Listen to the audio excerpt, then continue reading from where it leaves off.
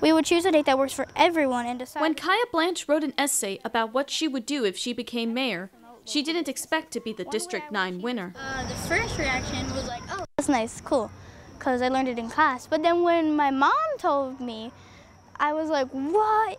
The fourth grader goes to Laurel Elementary and entered the governor's annual essay contest after seeing her friend's essay, eventually meeting Maryland Governor Wes Moore. There were multiple things I wanted to write about, but I finally chose the Elementary Festival. Out of the 1,272 students from District 9, which includes the City of Laurel, students from 64 schools submitted essays. This year's theme was preserving the past to power the future.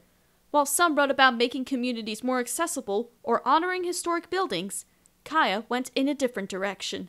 If I was mayor of Laurel for a day, I would try and take abandoned buildings and turn them into like libraries. Please have a seat right here.